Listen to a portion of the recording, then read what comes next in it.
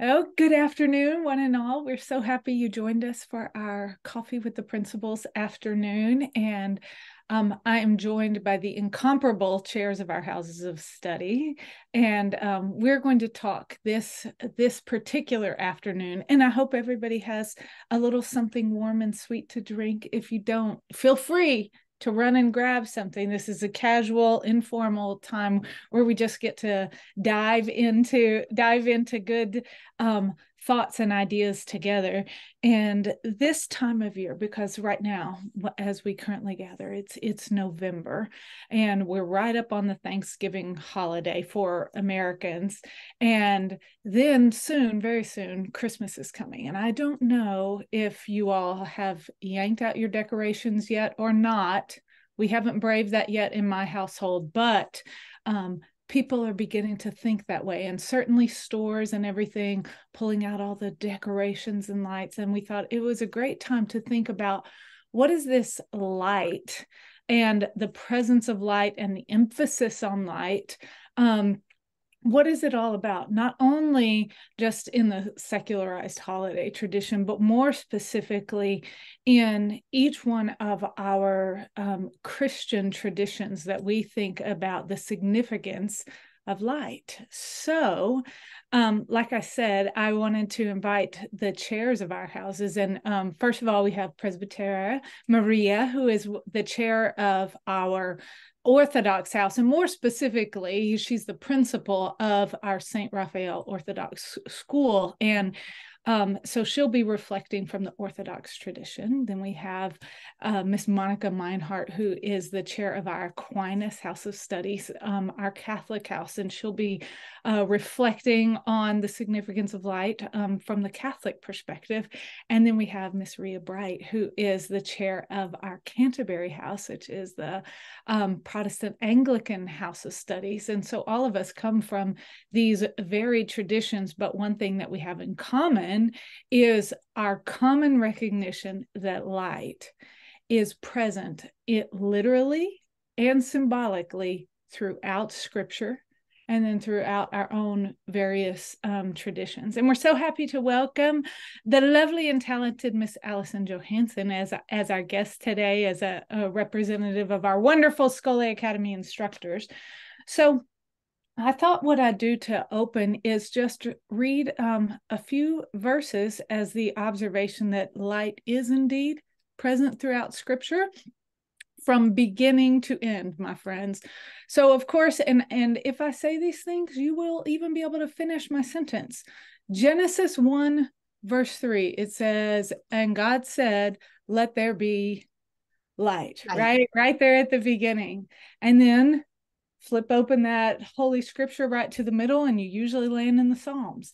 And the Psalms are full of recognitions and symbols of God. And Psalm 27:1 says, "The Lord is my light and salvation. Whom shall I fear?" And then move further into the New Testament and the Gospels and the life of Jesus, and you hit John 8:12, and Jesus spoke to them saying, "I am the light of the world," right? "I'm the light. Whoever follows me will not walk in darkness, but will have the light of life." And then you go all the way to the end there in the book of Revelation, Revelation 21, verse 23, and it says, "The city has no need of sun or moon to shine on it, for the glory of God gives it light, and its lamp is the Lamb." So, like I said, beginning to end, light is present in Scripture. So I thought, my friends, where is my... Oh, I had a box of matches. Oh, there they are. Thought they disappeared for a minute. So many of us do this in our own traditions and so forth. The significance of light and the lighting of candles and so on and so forth is something that reminds us of things and teaches us things and invites us to reflect, right?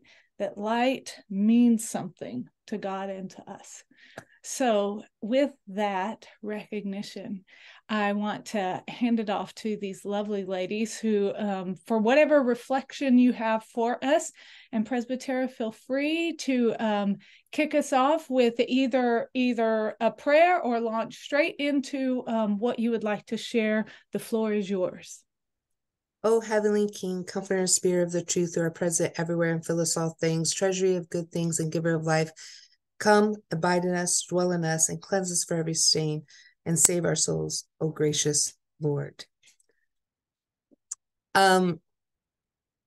For Orthodox Christians around the world, on the new calendar, and 13 days later for old calendar Orthodox Christians, tomorrow is the beginning of the Nativity fast, meaning that we will be fasting from anything that's animal-based. There's exceptions in this fast in that we can have fish on certain days, but that's when we begin to dress the home with Christmas on the first day of the Nativity fast. And we don't take down our Christmas decorations until Theophany, so January 6th. So that's a tradition of the Orthodox Church in which, along with the fast and the liturgical calendar, is what the home also reflects. And so when you were opening up that candle, Joy Lynn, I couldn't help but think of the hymn at the resurrectional service prior to saying Christ is risen. It says, come receive the light from the unwaning light, right? And it's a beautiful hymn, Defte lavete fos, right? Come receive the light from the unwaning light, the one that never loses its beauty, strength, who he is. And so within the Orthodox Church, as well as you shown in the Bible, light is mentioned everywhere. And the Orthodox tradition, we depend a lot on our senses, what we see, what we smell, what we hear, what we taste, right? What we say, what we feel. And so light is ever present. When we walk into the narthex, the main part of the church prior to the nave, we light a candle because we're coming out from the darkness and into the light, right? We're lighting that candle, being representative of Christ, what he did for us, and then, of course, us being those little lights of Christ, and coming into the world. So light is something that's ever present and is found everywhere. Now, St. Gregory Palamas, and I pulled up a quote from one of his great works, which I love, of the Triads.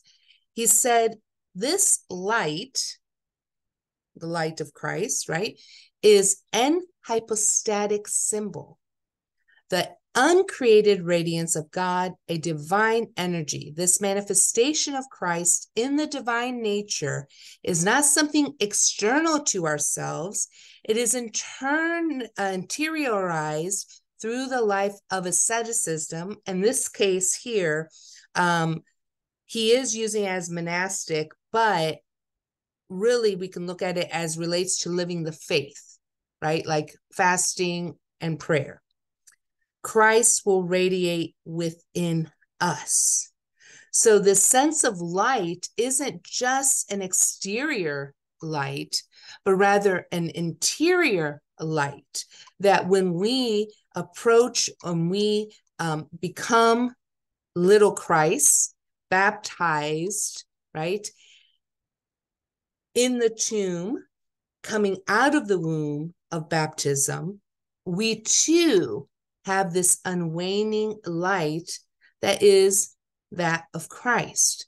So the sense of light externally is huge, but also internally.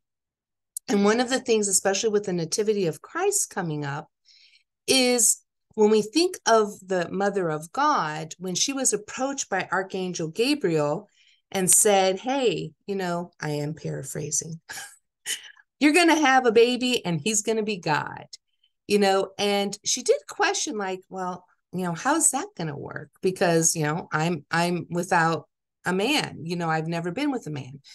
But then ultimately she said, let it be whatever God's will is. So she accepted to receive that light within her. She said yes to that and gave birth to Christ in the flesh, fully human, fully divine. We do the same thing. So when we think about light, we do the same thing as we approach into the narthex and light a candle, and we enter into the nave. When we are present in the divine liturgy, heaven on earth, right? Although we may not see it, there's angels and saints, and God himself is seated at the throne, at the altar. And what we do is we pray for the Holy Spirit, the third person of the Holy Trinity, to descend upon the holy gifts, the bread and the wine, to make them the body and blood of Christ. And when that's done, we receive the communion, taking it in, and as we exit, we give birth to it. Light is released from us, giving birth to it in works. So light is, in the Orthodox tradition, something very active. It is multifaceted, and it penetrates everything within the context liturgically, or even within our daily lives. So what I wanted to kind of end with, if I may, is there's a hymn of the liturgical Divine Liturgy by St. John Chrysostom that is said in every Divine Liturgy after Holy Communion, and it says, we have received the light. And of course, it's a play on words, right? Light, we have been given clear view picture of what the kingdom of God is. We have taken in the light, Christ himself, making it part of us and us a part of him as the body of Christ. And so you'll hear the words and the language that is used reinforcing this spirituality of light and its importance. So I will cue that up. And also the images, right? One of the things in the Orthodox tradition is we're very visual, like I said, all the senses, but in particularly icons, vestments, what the priest wears, even the tablecloths. They're very mindful. What color it is tells us what liturgical cycle we're in. It tells us where we're heading, and it really envelops you within the kingdom of God. O God, save your people and bless your inheritance. We have seen the true light. We have received the heavenly Spirit. We have found the true faith, worshiping the undivided Trinity, who has saved us.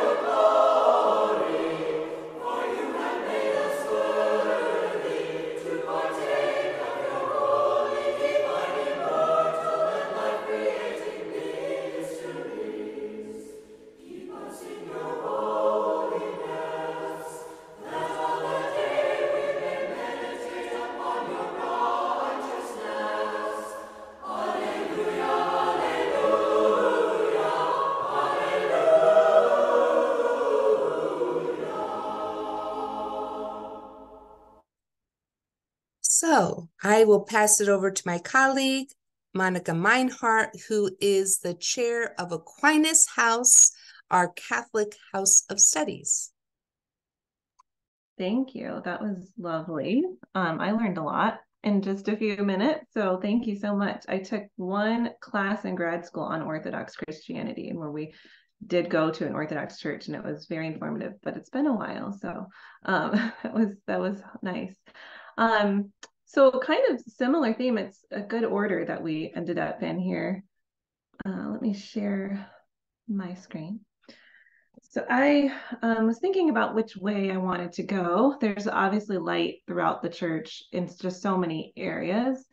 I was thinking about the Advent wreath, and I almost talked about that, and then I changed my mind. So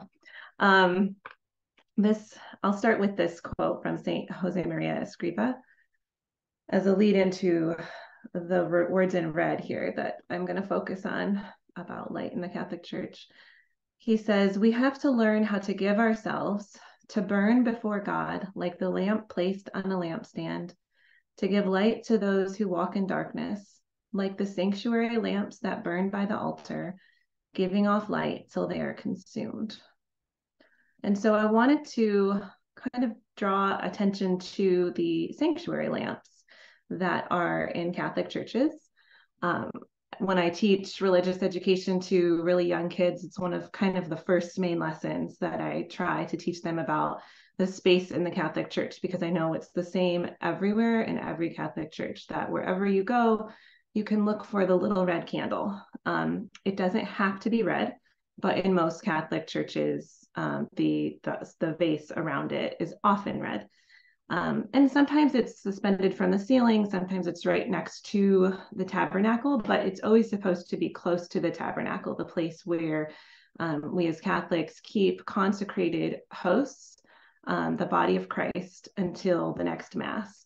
And so where does this come from, right? Where do we get this tradition of keeping the light burning while there is Jesus present in the tabernacle? And that comes from the book of Exodus. This quote from Father J. Finelli says, "In the book of Exodus, the Lord commanded Moses to build the tabernacle of God's presence.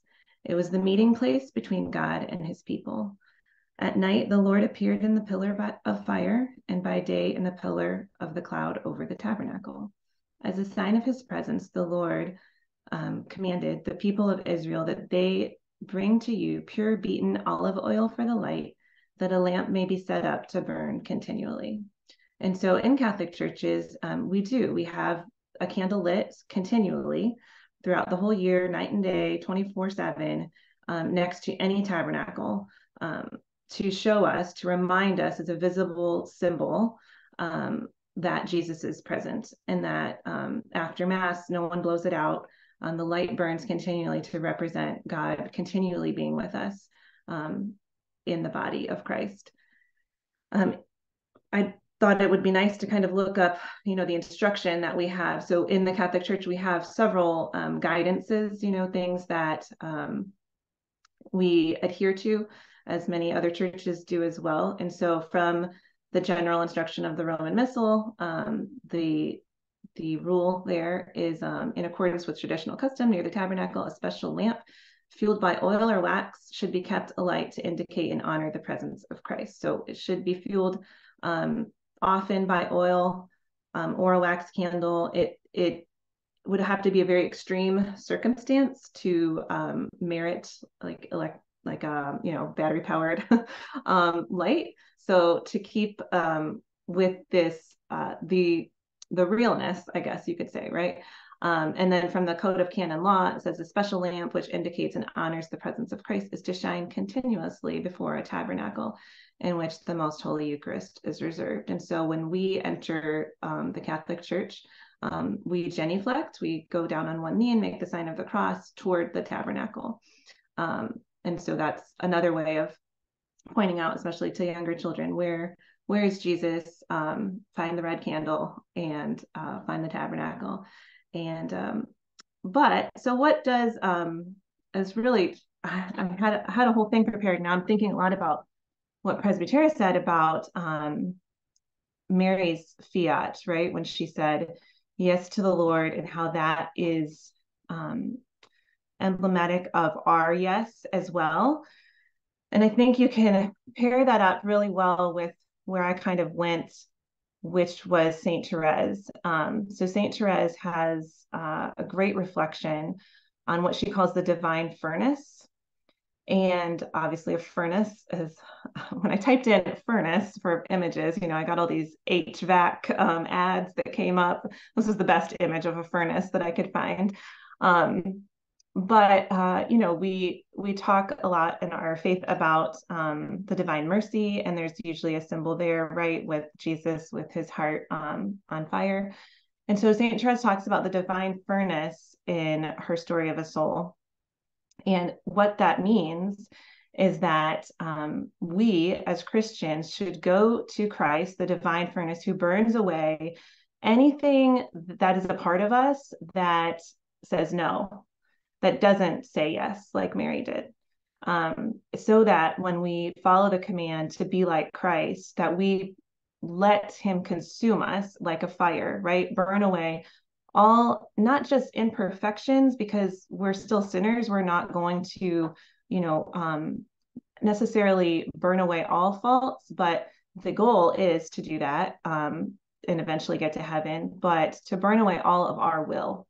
St. Therese always said that she always had what she wanted because she only wanted what God gave her. And that is, so representative of the surrender. And that was very much her mantra. But she also was known for childlike surrender. And so I love the way this is, I don't know if it's my favorite quote from Story of a Soul, but it's one of the top. She said, Jesus points out to me the only way which leads to love's furnace. That way is self-surrender. So giving of yourself completely to let Jesus do what he wants, right? For him to decide, for him to be the guide. And she equates that with, it's the confidence of a little child who sleeps without fear in its father's arms. And I think we can all relate to that. I mean, just reading that makes me want to cry, because it's just the perfect example of that surrender. And as adults, we forget so easily to do that, to just, like we were just talking the other day about, I forget who it was with. It was someone with a newborn baby. And, when they sleep with their arms up like this, laying on the bed, they're just, complete surrender.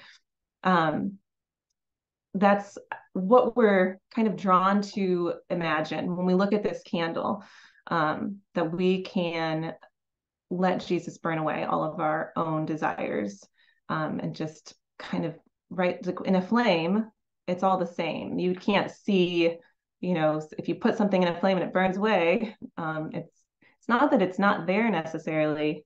I'm no scientist, but it's that you can't see it. And so, that's our call as Christians, to reflect that light, and that joy, because it doesn't always go the way we want it to. Most of the time it doesn't.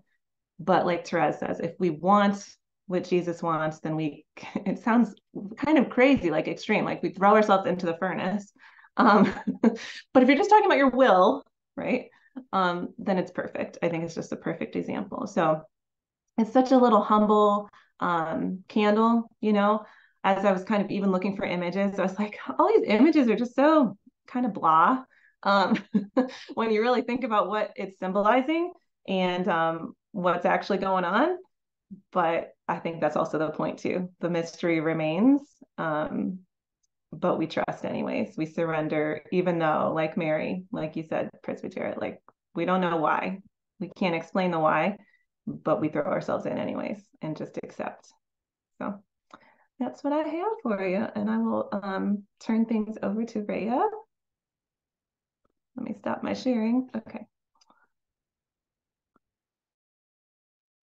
Okay. Well, I'm going to be a little bit naughty, maybe, in that I want to, I'm going to talk a little bit more about the darkness, and think about the light in relation to darkness, because I think that's what, at least in Anglicanism, that's what we do in the season leading up to Christmas. it's wonderful, at least for those of us in the Northern Hemisphere, the way our liturgical season has been designed, with Christmas coming, just after the winter solstice, where the light is coming into the world. Literally the days are getting longer. There is more light. But it also means that the weeks coming up to that, the weeks preceding that, are the darkest weeks of the year. The days are shortest. And my husband and I moved from Oklahoma, where we had lived for 25 years, back home to Nova Scotia in 2019. And just that 10 degrees latitude difference. I mean, the days are very short. The nights are very long. It's dark by 4:30. Sun goes down by soon after 4. By the time we get to December 20th or so. And so this is all, I think, symbolic of what is happening to us, or should be happening to us spiritually. When my husband and I came back here, that first fall we were back here, we were invited to join a reading group at a church in the city that was being taught by a former professor of ours, who was also, of course, long retired. In fact, I think he gave the first university lecture I ever heard. And it ended about this time of year. It was just before Advent. And so we actually met in a church, like in the church itself, in the chancel. We were sitting in the choir pews, sort of facing each other. And he sat on a chair in the aisle in the middle in front of the altar.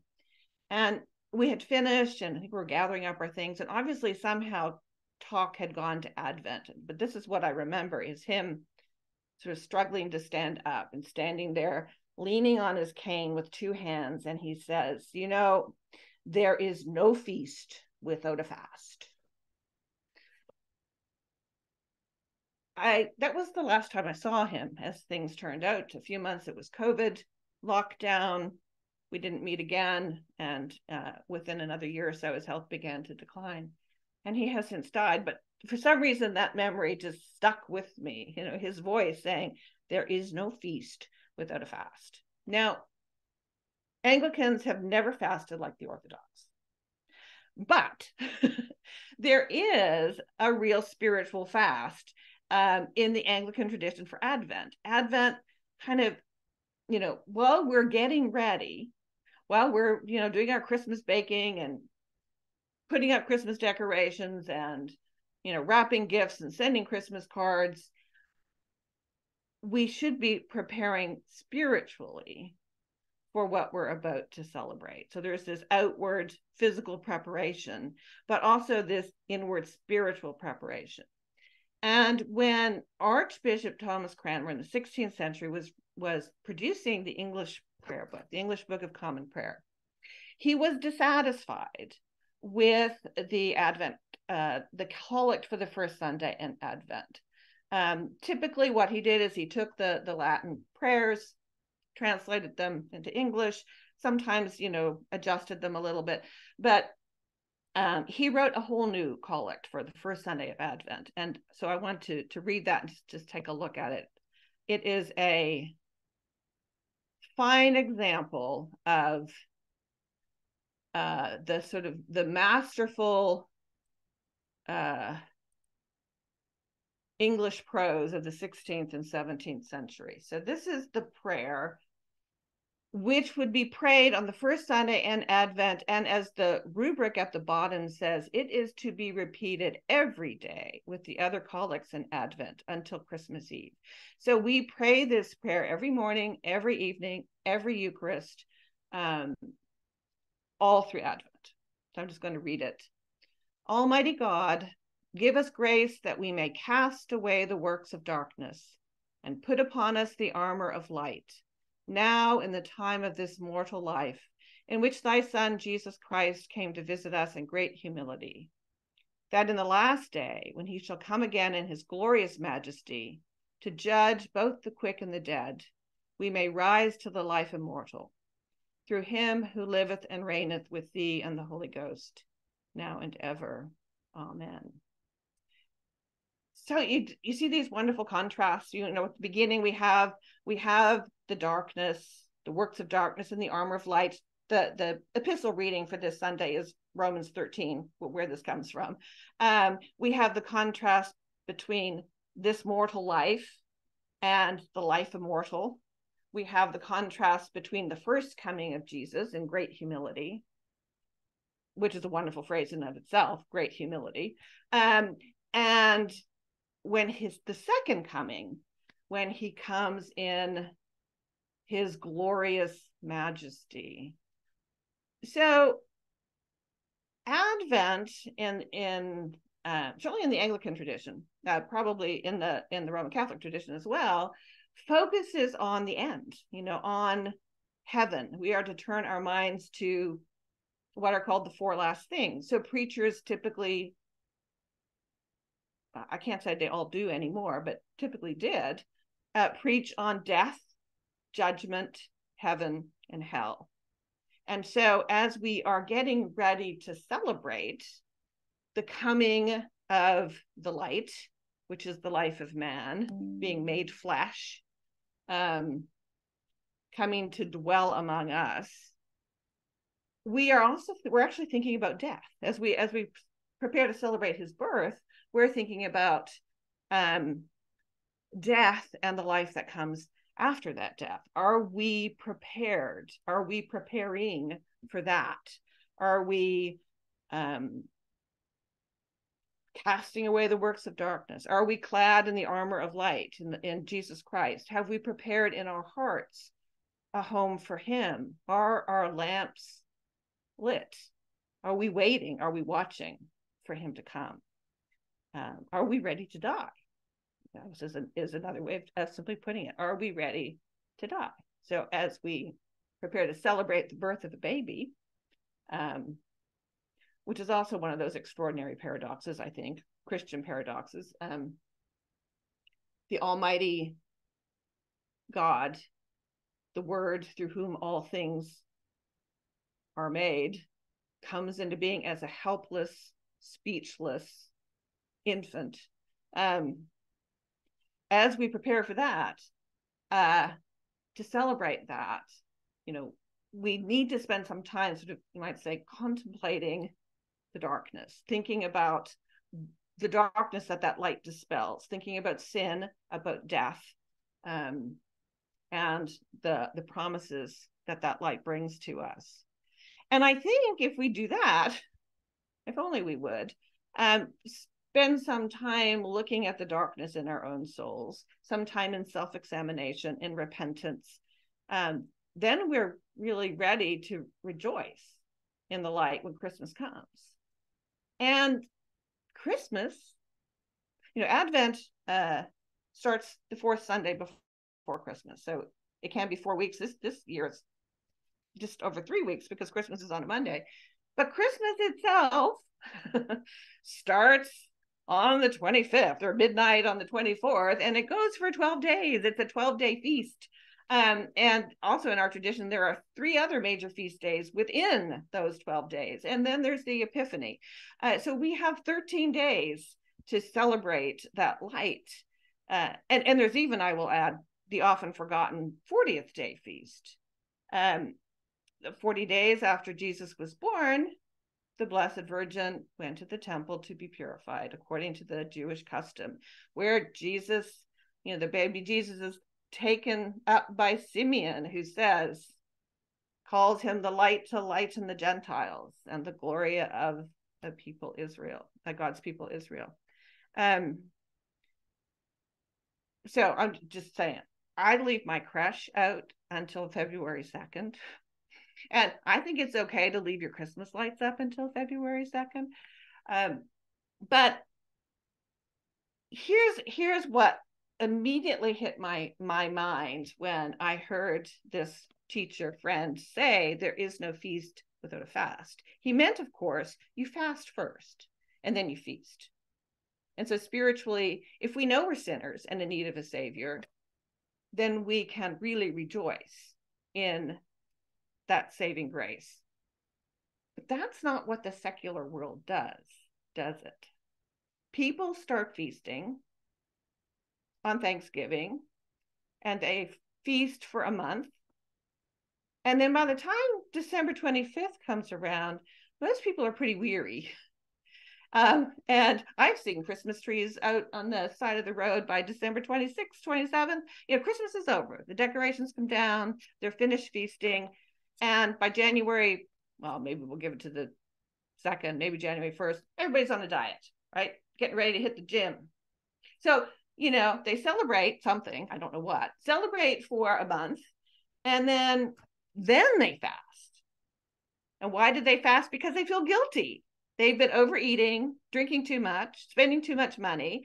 And so now they go into sort of, if you will, a kind of material repentance and feel guilty about what they've done. That's not, that's not how we should do it. Let's fast first, and then we can feast in joy and not feel guilty about our feasting.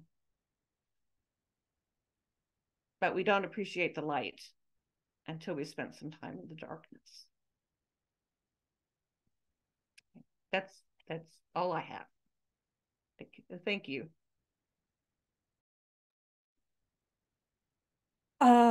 Ladies, thank you so much for what each one of you shared. And it's incredible because I didn't hear any single one of your discussion prior to this moment.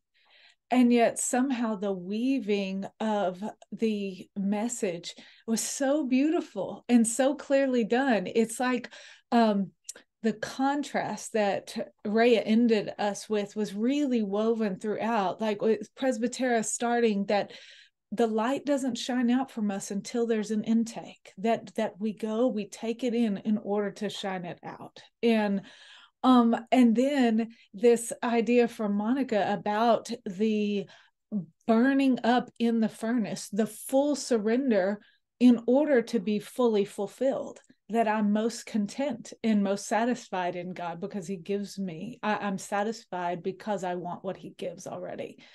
So profound. And then the observation that is so beautifully summed up, that the feasting comes after the fasting.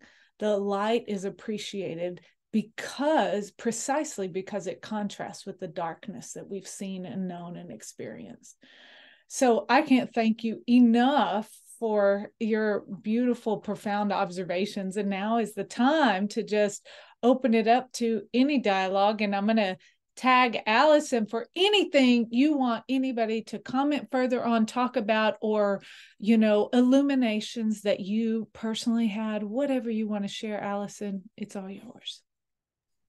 Well, I could probably listen to y'all talk all day, but I know you have things to do. If you know me, and I know most of you do, I'm a planner and a note taker. So I don't know if the notes are in order, but yeah, thank you so much. I was so inspired, and I love how it all weaves together, but yet it's also a little different, right? Which is so nice. So I think some of these notes are reflected in each, but I wrote down how light, you all said, is so symbolic. And then you mentioned the spirituality of light. And Presbyter, I think I wrote some notes after you. We receive light from the unwavering light. And then I sometimes, I love how we're reflecting on light this year. And I always think of light also as truth, right? Truth from God. So we receive light, truth from God. And then I think this was you, Presbyter, we are little lights of Christ, right? That is sort of, when I started listening, I thought, well, what do I want to say about light? So then I always bring it back to what I see in my children and my students. And then Presbyter, when you said we are little lights of Christ, I thought, aha, that's my, but I always think about, that expression when you see light in someone's eyes, right? And it's true. So I bring that, and I find myself sometimes, often in grammar, right? I'll see that and I'll say it aloud. I say, oh, I saw that light bulb. When you see the light bulb go off, and I say, I just saw some light bulbs go off, but there's a deeper meaning there. And so and then also Christ will radiate within us, right? So, and I always, and then I think you also said the reflection of light and joy is so important as we reflect back. But just the idea of light as truth as well. I was thinking about that. So thank you. I have a whole paper full of wonderful, beautiful notes, but those were my reflections as you each spoke. So yeah, but yeah, definitely I find such joy, the laughter of children, the light you see. There is light in the eyes. We can all see it in each other. So yeah, that's what I found myself thinking about as well. Beautiful reflection. Panelists, do you want to speak in response to one another, or anything else that came to mind?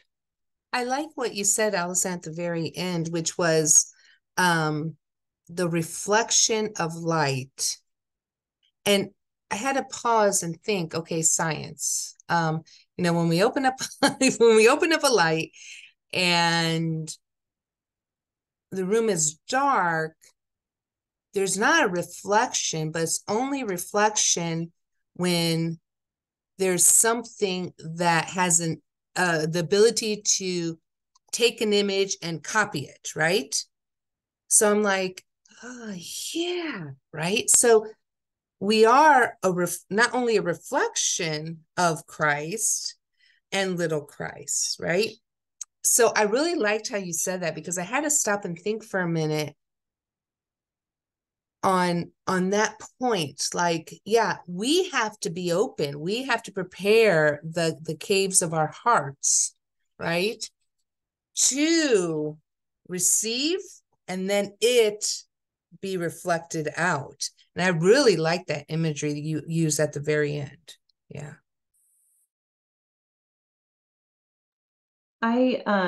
When you mentioned radiate, which goes along with the furnace, right? And we have radiators kind of in our house right now, right? Nothing.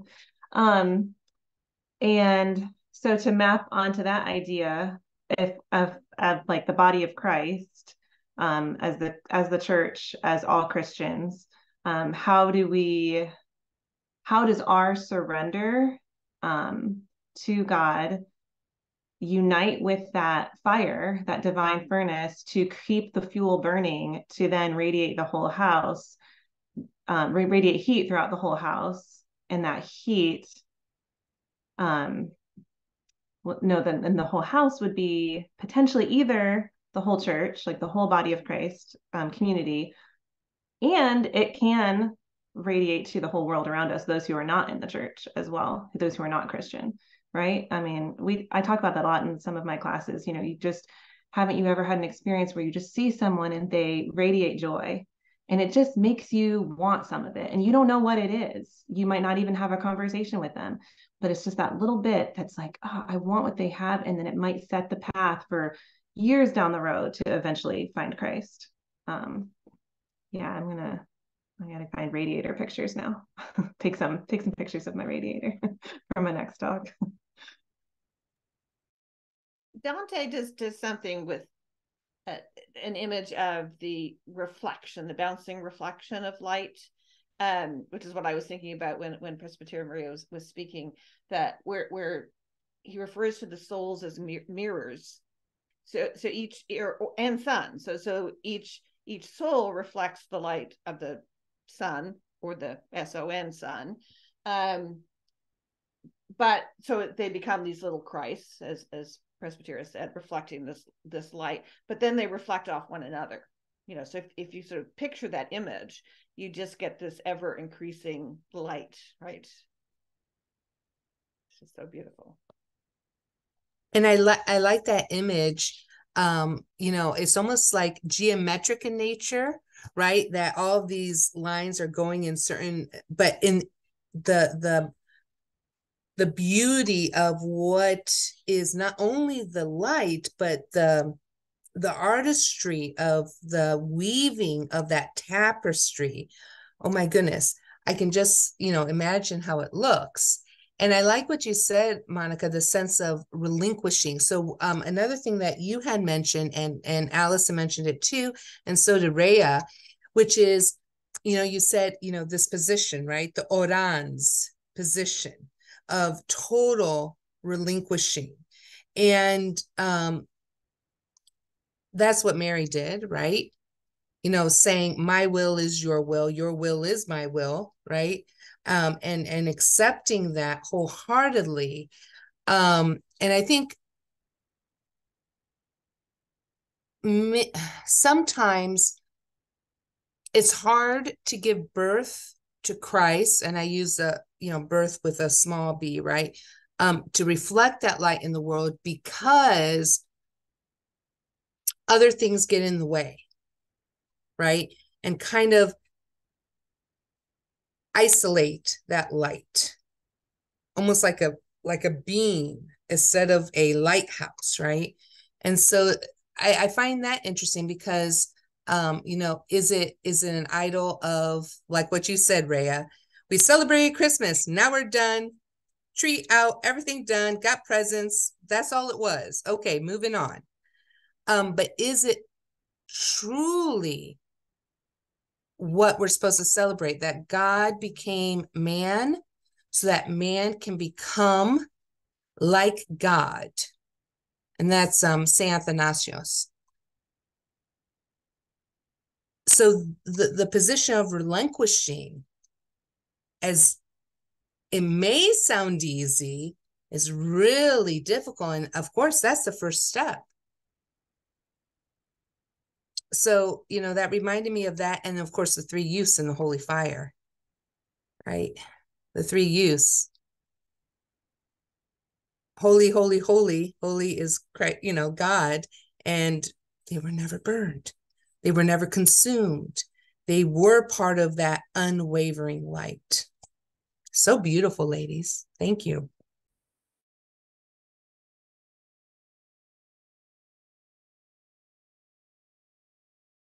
I'm going to be reflecting on this all day, week, and month now. Thank you so much. It's inspiring, though. I'm so glad you hold these coffee talks. And even when I can't join, I always listen. But it's so nice to actually be able to, bounce these things off of each other and share. So thank you. Well, I concur. It's been so sweet and rich, and I will be this moment has really, I feel like, teed me up for the Advent season and then the celebration. And I love what you said, Rhea, about like, it was an offhanded comment, but in the secular world, I'm not sure what they're celebrating. That's not throwing shade, metaphorically or literally, on them, but it's that we have truly the light of the world to celebrate, and to anticipate that coming is also such an important time to really kind of almost dwell in the darkness, to understand how desperately he was needed in order to tee us up and to ready us for the full celebration of what his coming really meant to us, that it was the hope of all the world. I bring you good tidings of great joy that'll be to all people. So I feel very blessed to sit under your reflections, your wisdom, your guidance. Thank you all for joining us. And I can't wait to share this conversation with the wider Scholé community and Scholé world, so that it can continue to be a blessing, and that light will continue to shine and be reflected among us. Thank you again so much. Can I add one thing? I know we could go on for hours, so you can cut me off after this. But what you're saying about that feasting before fasting, I heard it said once from a pastor who said the in and of itself, the fact that all the Christmas decorations are out and people are putting up their lights already, and it seems to happen earlier and earlier each year that the lights go up.